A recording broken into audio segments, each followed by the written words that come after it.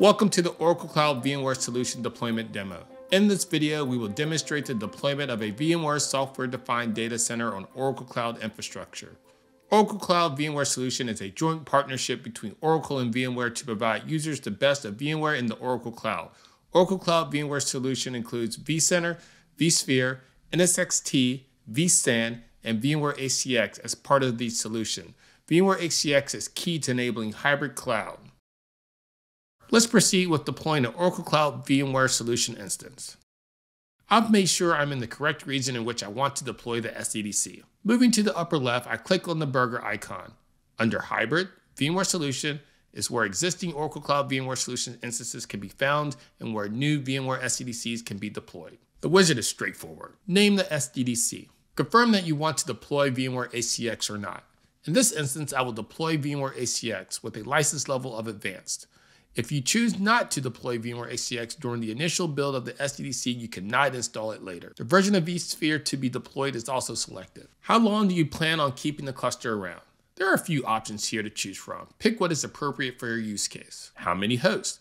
I will go with the minimum for demo purposes. The prefix name of the ESXi host is autofilled by the name of the SDDC. I will leave that as is. You may customize if you wish to. Utilizing SSH keys is the preferred method over passwords that Oracle requires when connecting to ESXi hosts via SSH. Depending on the operating system and/or SSH client you're using, the process to generate an SSH key pair varies. I have a Mac, so I use the terminal application to generate my key. Selecting the AD I will deploy the SDDC in. Remember, SDDCs cannot span multiple availability domains.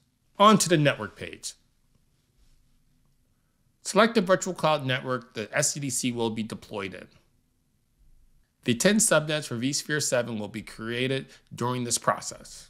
Next, I will enter a SDDC CIDR that will be used to provision the subnet and VLANs the SDDC will utilize. There is a minimum of a /21 required. Scrolling past the subnet and VLANs that will be provisioned from the /21 that I just entered above. Last is the SDDC workload network. This is the first port group that will be created in NSXT for your VMware virtual machines. Let's review. All the information that was entered in the basic information page is displayed along with the networking that was just entered. This is the final review before kicking off the deployment. Now I will build the SDDC.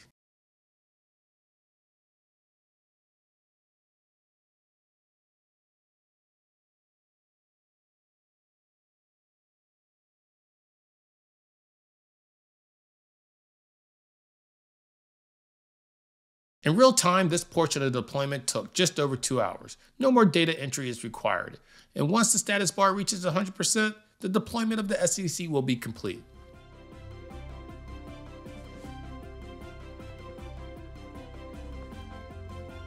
This concludes the video on deploying the Oracle Cloud VMware Solution.